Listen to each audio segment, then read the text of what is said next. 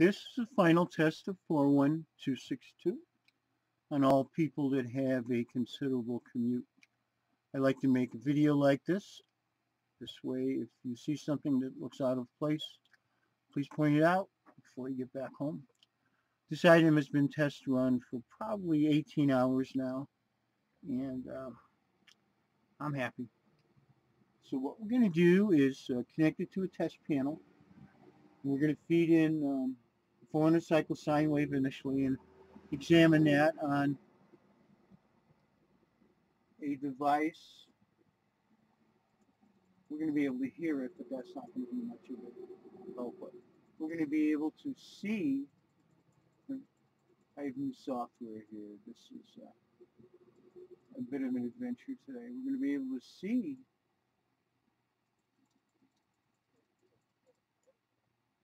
I know what's going on. Yeah, hang on while I navigate this new software. Let's see if this is better now. Yeah, well, forget about trying to pan it. We'll just do it manually. We're going to be able to see the audio on this device. If I get the light off it, we can see the scope better. The upper display is going to be the left channel. The lower display is going to be the right channel. And that's going to be a much more telling test than our ears. So let's back this out a little bit. Okay. So some of the things after the bulwark was done, not really what I consider electronics, replacing capacitors or heat conducting material, but the turn on delay, even though the manual says 5 seconds, was 2 seconds, and that's not enough for the output stage to stabilize before the speakers are connected. Because of that, thumps and hum and everything else was occurring. So what I did was I changed that delay, these RC time constant circuit, and that's been increased. It's approximately 15 seconds. Very nice now. The other thing that we changed and we discussed was this item does not disconnect the speakers as soon as you turn the power off. And it's almost universal that on any other receiver amplifier, as soon as the power is turned off, the speakers are disconnected immediately. So what was occurring is when the item was turned off, you would hear squealing, scratching, popping, and it's not good for your speakers. So we decided to put a relay in there which immediately disconnects the audio. So I'll demonstrate that. And the other thing is a little nuisance. During one of the testings, I don't know if you can see my finger there, but one of these LEDs was intermittent. I could tap on the front and go in and out. So that entire LED panel has been resoldered. So let's turn this on, and what's going to happen is we're going to be able to hear this 400 cycle tone that we're going to play into it at low volume. As I turn it up, it's going to distort the microphone on this camera and also damage our speakers and or my hearing. So we're going to switch it into what's called dummy load. Dummy load stretches the amplifier just as if it was speakers, but it converts the audio energy into heat energy. Okay, so let's turn it on, and I'm going to turn up the volume a little bit so we can hear when it clicks in, and we'll be able to see it, but it should be somewhere around 15 seconds. I'm pretty proud about this. This is a nice improvement. And so let's turn it on. And somewhere around 15 seconds, it should kick in. See, right now, both the amplifiers are biasing up and stabilizing. And this is why it's universal. Almost every amplifier uses this type of circuit, but they're all somewhere around 8, 9, 10 second delay. There you go. The stopwatch said 18 seconds on that. Very nice. So what I'm going to do is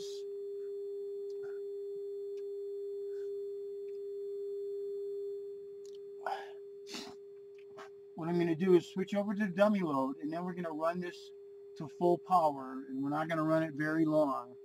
But full power is achieved when the sine waves on the oscilloscope, remember the left channel is the upper display, the lower is the right, and we'll zoom in on that here. There we go.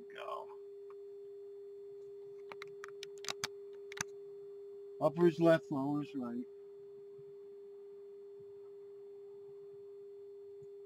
Yeah, I'm having fun with this new software. So I'm going to turn this up. You'll see the sine waves change. I just switched over to dummy load. Now we're going to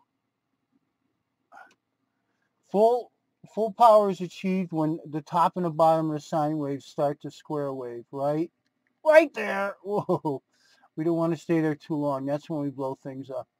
But if you notice, the symmetry is the clipping is symmetrical, meaning the positive half of the waveform and the negative half of the waveform clip at the same points, same time, same level. Very nice. So what we'll do also is we'll do a frequency response test on this. And now that this has all new capacitors, the frequency response should be flat. I don't know what the specs are on this, but we'll start really low. And the way we're going to do this is the signal generator that's sending 400 hertz, I can select what that's going to send. So we'll start at, I don't know, 20 hertz. So what's going to happen is on the oscilloscope, because the frequency is changing, the waveform is going to be spread out when we start at a low frequency. For instance, right now, again, it's 400, right? And what I really want you to look at is we get a better idea of how flat the frequency response is by, here we can get both of these in the picture at the same time. There we go. The horizontal, there's two horizontal lines. The upper line is also the left channel, lower is right. And you can see they're both within a decibel of each other. Okay, so what we're going to do is let's drop the frequency out. There's, oh, I think that says 250. There's 100. Notice how the waveform is starting to flatten out because I haven't changed the sweep frequency on this. Oh, there's 100. There's 63. There's, wow, look at that.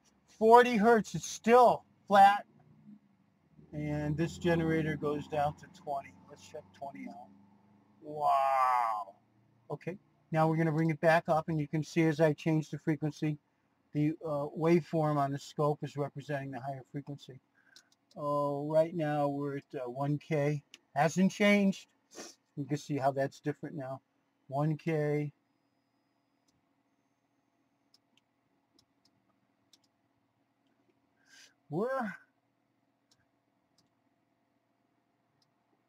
That's 20K right there. Look at the bar graph. They haven't changed a fraction of a decibel from 20 hertz to 20,000 hertz. That's what we're on, 20K. This machine is nice, once again. And so let me back this out.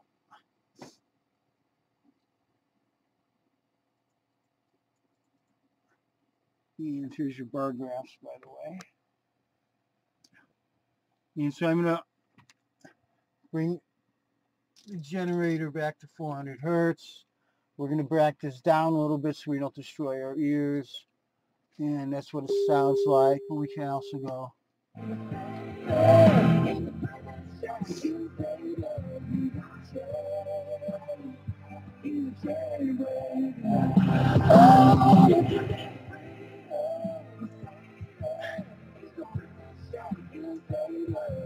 Oh, that's right. We want to do the other thing is we're going to turn it off, and notice how when we turn it off, there's no more snap, crackle, pop, hum, howl, or anything else. It's just instantaneous silence. Okay? Here we go.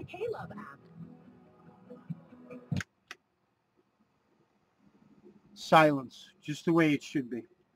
One of the things while I'm doing this is you should never turn an amplifier on or off at high volume. It's always best to have it at 0 volume. That way there's less signal trying to bridge the gaps of the speaker relay contacts when we make or break those gaps. Okay, that's the end of this. I'm going to upload this and we're moving on to the next item. This was a fun project.